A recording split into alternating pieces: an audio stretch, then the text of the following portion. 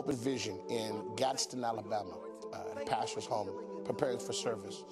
And I come into this vision, and I heard this song called I Need You. And there's a part in the song where it didn't even make sense to me at first. It was just da, da, da, da, da, da, da, da. And I said, what is that?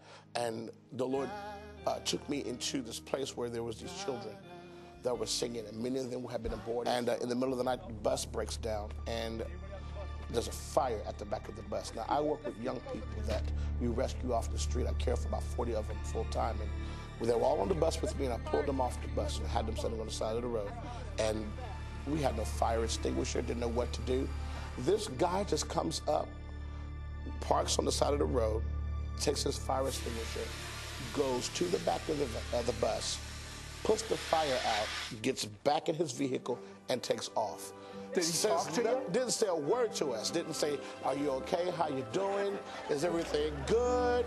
You know, hey, what's up? Nothing. Just comes and puts the fire out. Out of your belly shall flow rivers of living water.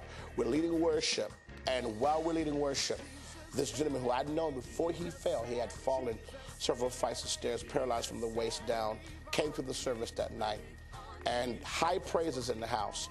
He looks at his wife and says, I can feel feeling in my legs. He can feel it in his legs. And so there's an outbreak of praise. And then he gets up. He starts walking. He starts running. He starts taking that wheelchair, start pushing it around the room. Then he lifts up that wheelchair. You know we had some Holy Ghost that day. We went in. It was crazy.